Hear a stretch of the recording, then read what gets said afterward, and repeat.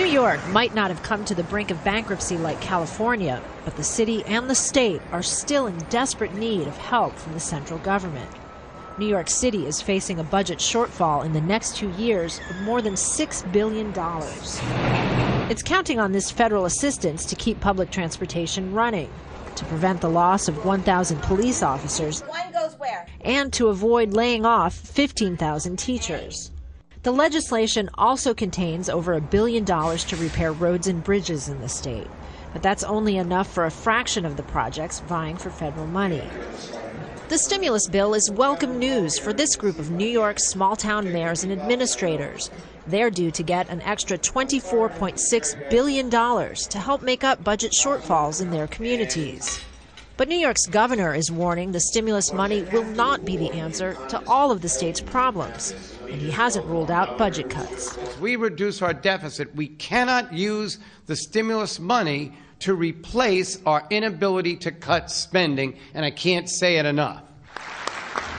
New York, like most states, has been putting off all but the most necessary repairs to roads and bridges, even the world-famous Brooklyn Bridge.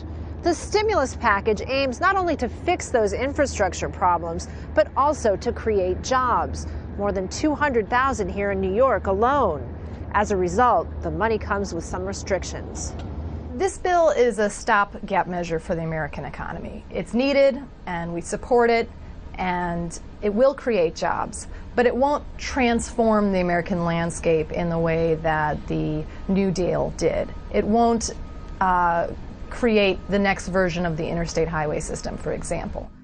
Even in education, where federal spending will double in the next 2 years, the union representing New York City teachers says it's not enough. We were looking at massive, massive cuts before the stimulus package, and we're still looking at cuts that are severe, but completely devastating is not what we're looking at this moment, at least for the next 2 years.